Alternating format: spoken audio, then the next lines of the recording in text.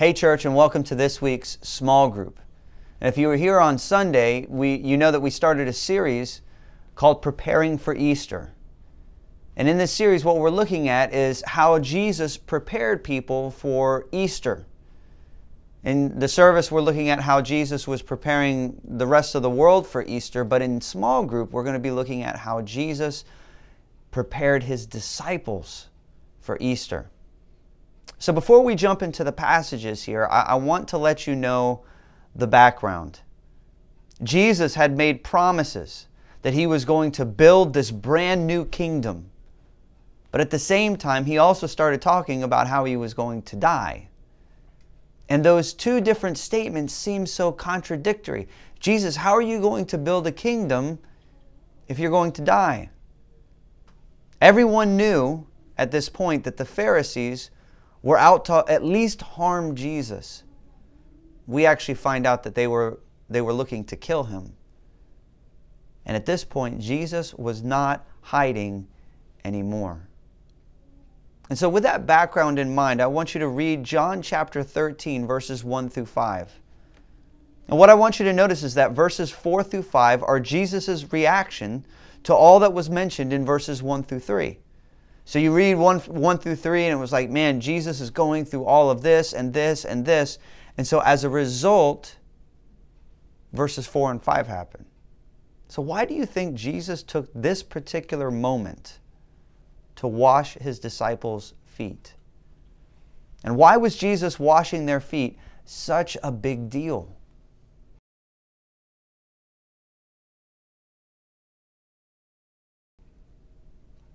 What I want you to notice is that in verses 1 through 3, it's like you can cut the tension with a knife. You know, Jesus' ministry, He had accomplished everything He needed to accomplish. He knew that He was going to be betrayed by Judas. And He knew that the end was near. I mean, all that tension was there. And so as a result, Jesus decides that He needs to prepare His disciples for a time to be without Him. See, washing of feet was a need back in those days. You know, we have closed-toed shoes and we've got streets like paved streets that don't get our feet all dirty when we walk on them. But back then, their feet could get really nasty just walking from one house to another house. And so as a result, when you would go into someone else's house, you needed to have your feet washed. And most people would just have a basin by the door with a little bit of water and you would wash your own feet.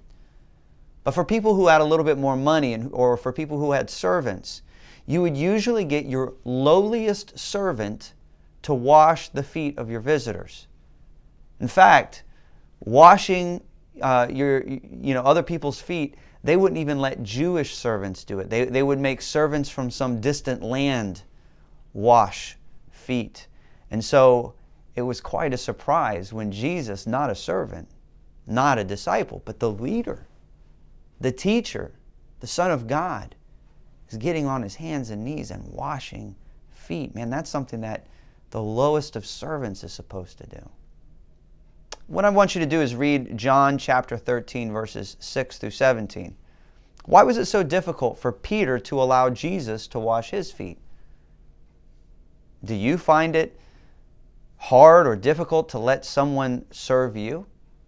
And finally, if Jesus expected Peter to allow someone to serve Him, do you think that Jesus expects the same from us? And why?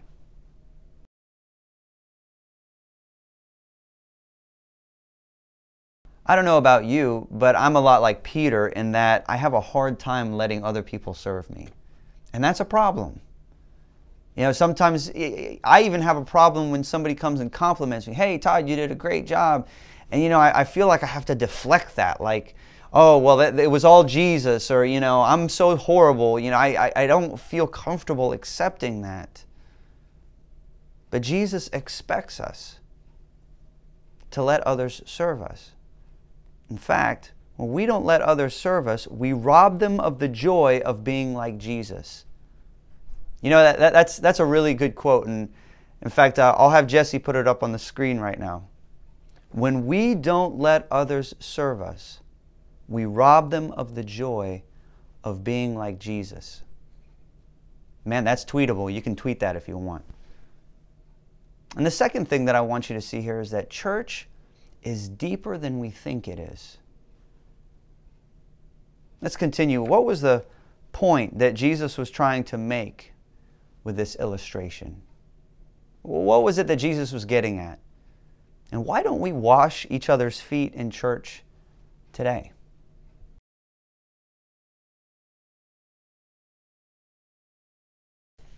The point that Jesus was trying to make is that He wants us to humble ourselves. Remember, a couple weeks ago, Wesley preached out of Philippians chapter 2, which says, consider others better than yourselves. We're supposed to elevate others and humble ourselves.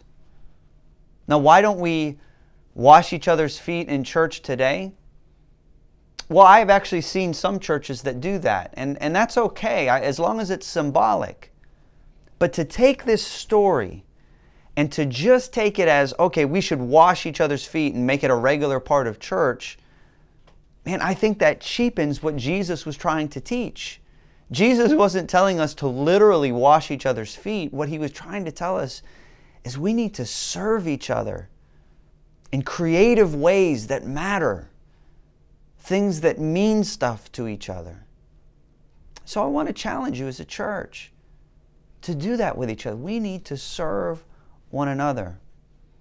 Next, I want you to read John chapter 13, verses 18 through 30.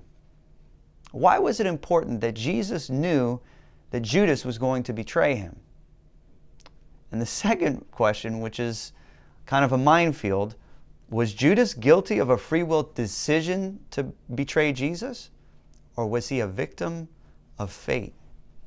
Have a good time with that one.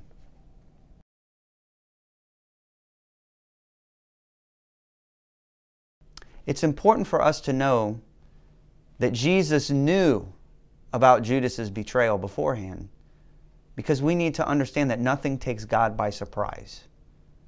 Right? There was a commercial not too long ago. It was an insurance commercial where the guardian angel keeps slacking for this one particular guy. You know, and wherever he goes, you know, the guardian angel is like, oops, didn't see that one coming. Well, that's not what happens with God. God doesn't miss things. He knows beforehand. And if we were to ask that really hard question, well, was Judas guilty or not? Judas was absolutely guilty. He made that decision of his own free will. He did it on his own. You know, Satan may have entered into him when he was handed the bread, but the simple fact is that Judas had invited Satan into his heart long before he sat down for dinner that night. But what I love about this is that it shows that God can even take the most horrible decisions of humankind and He can use them to accomplish His purposes. Nothing can stop God from accomplishing what He wants to accomplish. Next, I want you to read John chapter 13, verses 31 through 38. And what I want you to do is discuss in depth within your group verses 34 and 35. What do these verses mean to you? And what do verses 34 and 35 look like in our culture and in our church today? It doesn't necessarily mean washing each other's feet. So what does it mean and what does it look like?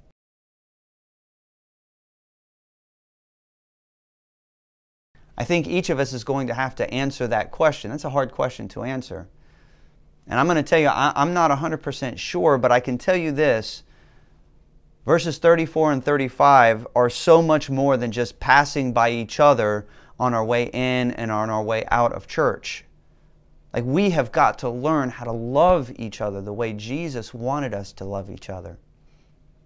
You see, church is deeper than we think it is. Next, I want you to read verses 34 through 35 again. And they're so beautiful when you read them, but then Peter and Jesus seem to mess it up in verses 36 through 38 when it's predicted that Peter is going to betray Jesus. Are they really messing up the message of verse 34 through 35?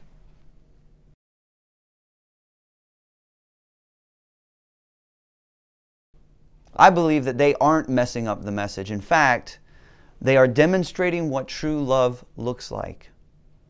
Guys, this is the real world, and the reality of the situation is that loving each other is messy. And sometimes we're going to have to deal with lying or betrayal or all the mess that goes along with our humanity. But the fact is when we love each other through all of that, man, it gets really deep and it means something. You see, church is deeper than we think it is.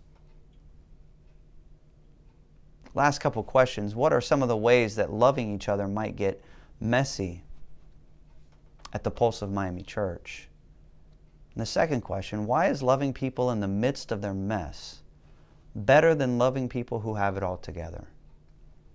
And after you finish those two questions, close in prayer and just ask that God would teach us to love one another in our church. God bless you guys and have a great rest of the week.